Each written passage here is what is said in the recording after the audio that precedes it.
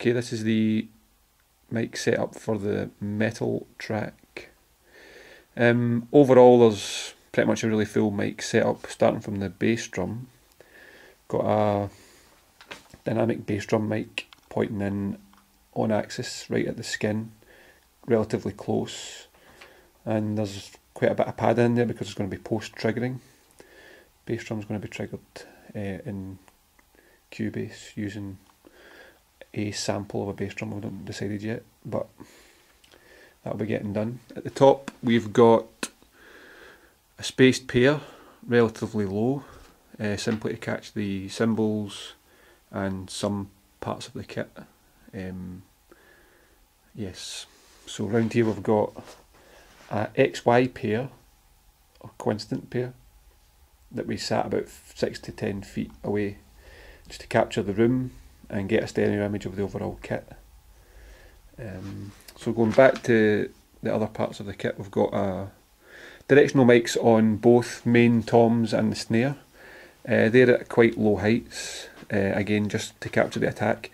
They're going to be post-triggered possibly as well, and might be other effects added, so it was just to make sure we got clarity on each of those clear hits for each. The other sort of major addition is the condenser mic pointed at the ride cymbal.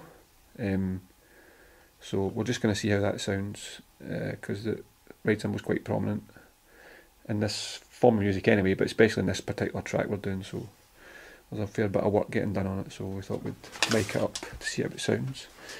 Floor tom's got a dynamic omnidirectional mic on it, and that's just to pick up the sort of bass tones of the floor tom itself. Snare drum's 5.5 inches deep. It's a good general size for metal style, but again it's going to be possibly post-triggered with a sample.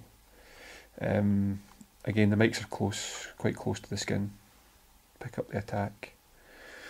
I'll also be using heavier sticks for this particular track, so probably the hits on the snare and toms is going to sound a lot more definite with the extra weight of the stick. The hi-hat is got a condenser mic pointing at the point of impact, but it's relatively high up, it's about 6 inches up, so we can still get a bit of room between that and the point of impact. And that's about it for the metal setup. As I say, there'll be effects added as we do the mix down, so hopefully it'll all sound pretty good.